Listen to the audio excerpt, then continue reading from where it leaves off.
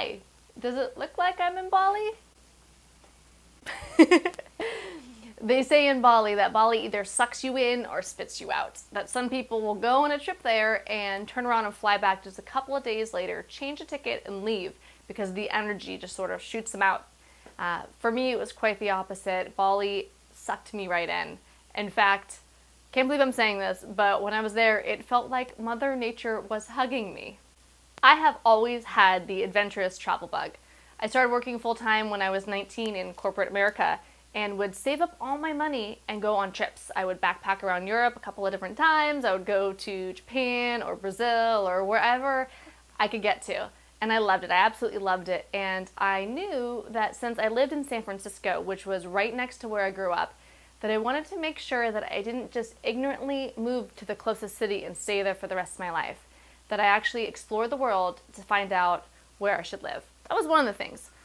So I got to Rome when I was in my early 20s, maybe 22, and I loved Rome. I loved the energy there. I loved the vibe. I just didn't want to move to Rome then. The same thing happened in Bali. I got to Bali and was just like, I am supposed to be here.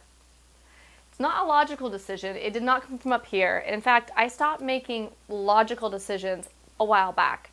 When I was making decisions based upon logic, I ended up with a master's in statistics. I thought if you studied what you were good at, that was a good way to go with life, especially if it was a field like statistics that would apply to all these different areas. It could be in any field. So now what I think is the most logical thing to do is to follow your heart, to make decisions based out of your heart. And that's the way that I choose to live my life. And this decision feels like it's coming from beyond my heart, like my soul. Sounds a little weird, but to help you explain, I saw Lady Gaga one time getting interviewed, and the interviewer asked her where she got the inspiration for a specific song. She mentioned that she woke up with the lyrics in her head in the middle of the night, grabbed a pen, grabbed a light, turned it on, and started jotting them down. And the interviewer was surprised. He said, well, I wake up inspired sometimes, but I never actually get up and write it down. And I can't believe you did. And what Lady Gaga said to him was, when God calls, I answer. And that's kind of what this feels like. It kind of feels like God is calling me to Bali, or spirit, or universe, or whatever it is calling me to be there. It's a feeling that I feel in my body that right now I am supposed to be there.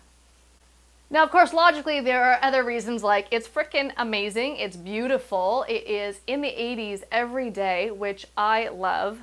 There's massages on every corner. It's almost impossible to walk past a place and not go in because it's so freaking cheap. It's hard to justify why you should keep walking instead of going in and chilling out, getting the reflexology or the massage. Fresh coconuts are amazing. Also, the energy there is very relaxed. The whole culture is very heart-centered. I mean, you walk down the street and people are smiling at you. I love that. I mean, here we walk down the street and it's like, you don't acknowledge anyone, don't acknowledge anyone, and it's so weird. The most logical reason to go is because of the surgery I just had on my elbow and on my wrist. The doctor said I should be fully recovered, he thinks by mid-June, which hopefully it's somewhere around there, fully recovered to doing yoga, regular light housework. Like even lifting a coffee cup is kind of hard right now, so things like that, and working moderately on a laptop. So given that I will be way more healed by then, it's still the culture and the environment where I could spend a lot more time relaxing, focusing on the rest of my recovery with the massages, the green juice, the healthy food, and the laid-back lifestyle will really aid in finishing off my recovery from my injuries. My one-way ticket is going there in June, and it feels kind of major. I mean, I moved to San Francisco when I was 17, which was 20 years ago. So I've always lived in California. When I went to grad school, it was UCLA. So this has been my home. So going overseas for a while does feel like a big decision. However, I'm not that nervous about it because I have been working my courage muscle. You've heard me talk about our spiritual muscles before and doing spiritual workouts. So if I went to the gym and I started working at my bicep, over time it's going to get stronger and I'm going to be lifting bigger weights. Well, I have been working my courage muscle over time. I mean, last year I walked on fire at Tony Robbins' Unleash the Power Within.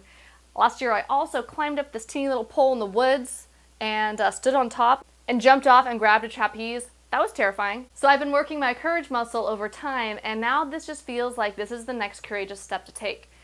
I define courage as taking action in alignment with your heart and your spirit, not letting fear rule your life. The logical reasons to not go mainly involve fear when I saw that it made my decision much easier. Fear of if I sell my stuff or give it away, I won't be able to get it back when I come back. I no longer want to make fear-based decisions in my life. In fact, my life is all about courage and moving forward in the direction of my heart and my spirit.